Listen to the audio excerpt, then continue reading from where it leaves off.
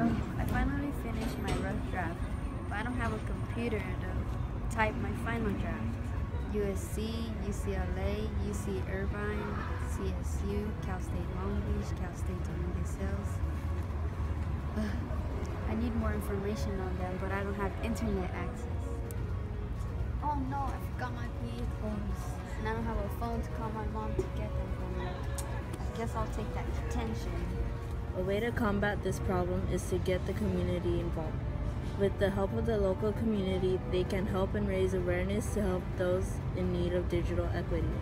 The district can also help by providing a class set of laptops or iPads so that these students can get their class or homework done. The help from others, students that didn't have internet access before can now have access and learn at the same pace as their peers.